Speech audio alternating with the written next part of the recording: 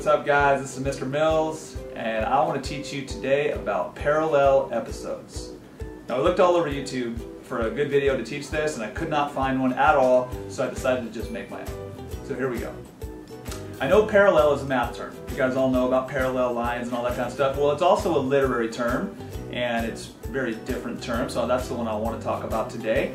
And parallel episodes is part of a plot in which the same event reoccurs within the story multiple times. Alright, this is lots of examples of this, and I'll give you a few. The first one that comes to mind is the story of the three little pigs. Okay, everybody knows that story. And in that story, the big bad wolf comes and knocks on each pig's house, and he says the exact same thing. I'll huff, and I'll puff, and I'll blow your house in! And each time, something slightly different happens until we get to the very last pig, and of course, he has built his house out of bricks, and he's worked very hard on it. And the whole idea of that is to show a lesson.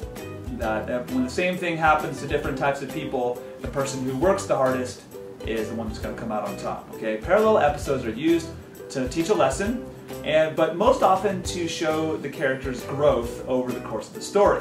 The main characters always grow from kind of somebody who's really weak and nothing into somebody who's strong and powerful by the very end of the story, and parallel episodes can show their growth. Another example of this is Goldilocks and the Three Bears, also a very well-known story, in which Goldilocks, she's a criminal by the way, breaking and entering into those. Somebody touch my spaghetti! Mine too! Mine's gone! And my chair is broken too! Someone is in this house! Poor bear's house. But she goes in there and she says, let me try this one, and this one's too hot, and this one's too cold, and then this one's just right. Or this bed is too firm, and this one's too hard, and this one's just right. And she does the same thing multiple times, and it's sort of prove a point. And but my favorite example is, of course, Star Wars. Yes, we have lots of parallel episodes within Star Wars, and the most famous is Luke Skywalker's encounters with his arch nemesis and father, Darth Vader.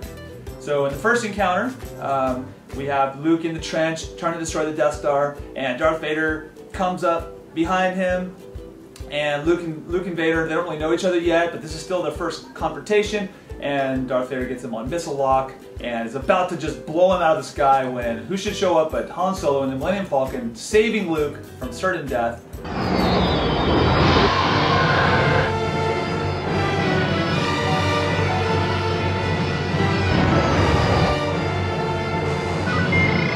Have you not? What? Yahoo! Look out! He would have been bested by Darth Vader in that moment, because he's not quite a Jedi yet, still kind of a whiny kid, just starting to turn into something cool. The next time, in The Empire Strikes Back, he meets with Darth Vader face to face, and after a long lightsaber, awesome, epic duel. You are beaten. It is useless to resist. Don't let yourself be destroyed as Obi-Wan did.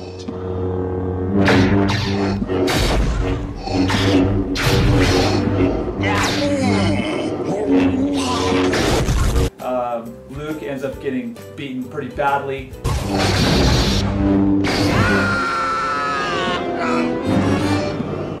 Gets his hand cut off, finds out Darth Vader's his father. No, I am your father. Basically has a nervous breakdown.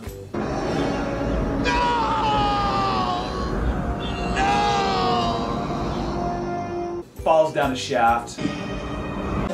I believe I can fly. I believe I can touch the sky. I think about it every night and day. Spread my wings and fly away. I believe I can soar.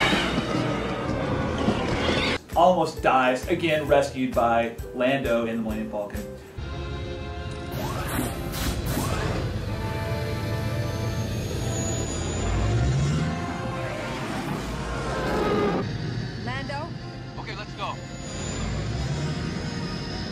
And then finally, in the third of these episodes, Darth Vader and Luke Skywalker face off again in Return of the Jedi. And there's a massive lightsaber duel again, but this time Luke is a lot stronger.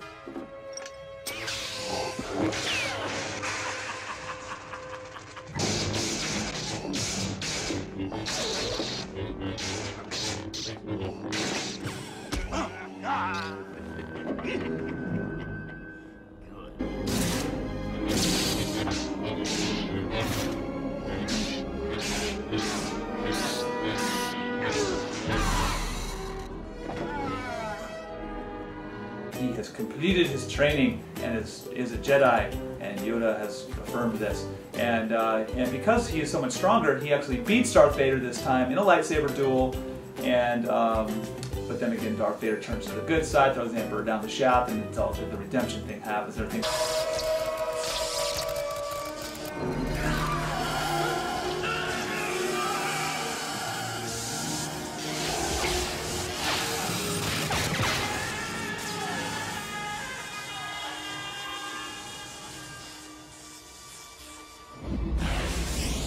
But the point is that Luke Skywalker has grown from this whiny little kid into a full-fledged Jedi, and it takes these parallel episodes to show us his growth.